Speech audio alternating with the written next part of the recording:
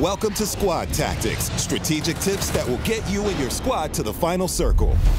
So you're playing squads, and you've got a group of total badasses. Between the four of you, you've got the experience, you've got the tools, and you've got the talent. There's no doubt in your mind that the chicken dinner is yours for the Whoa, what was that?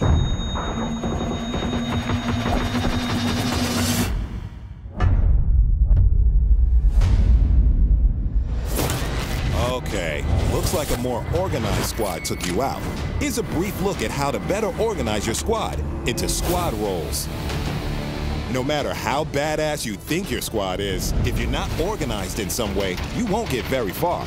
Keep in mind you can organize your team however you want, but take a look at how this team is organized. The squad leader calls the shots and is typically the member with the most game knowledge. The squad leader should be great at spotting enemies and is very handy with weapons like ARs and DMRs. They'll typically scout enemy locations and identify the enemy's movement. They'll then figure out the best route of approach. Hey, there's a squad looting in that house up ahead. Let's get a sniper in the back window and send the fragger to flank around left. Finally, some action. Which brings us to our next squad member, the sniper. Communication is also key for the sniper, as they relay all the information they gather about enemy numbers to their team. 2 of them on the first floor. If the sniper is spotted, I'm taking one out. they need to be able to assassinate the spotter quickly and quietly. So a sniper rifle with a silencer should be their best friend. No squad is complete without the fragger, or point lead. They're usually the most skilled when it comes to combat. It's up to them to lead any aggressive push or flank into enemy territory. A good fragger can help you get out of sticky situations.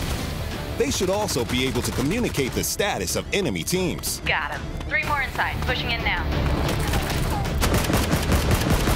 Last, and definitely not least, you'll need a support. If you have a beginner in your squad, this is a good role for them, as it requires someone who can take direction well. It's good to designate this person as the driver, too. When things go south, you never want 2 people fighting over the driver's seat while the enemy is firing at you.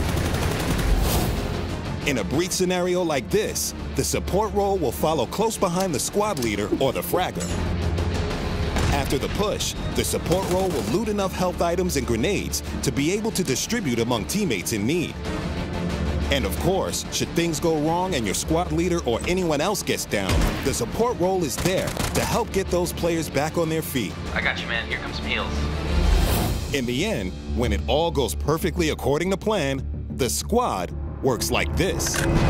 3, 2, 1, go. Frag out. 1 down. Breach, breach, breach. Back door clear. All clear. GG. Easy peasy. Not a chance.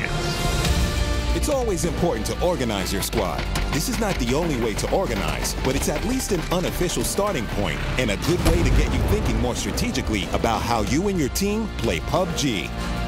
Until next time, keep playing PUBG.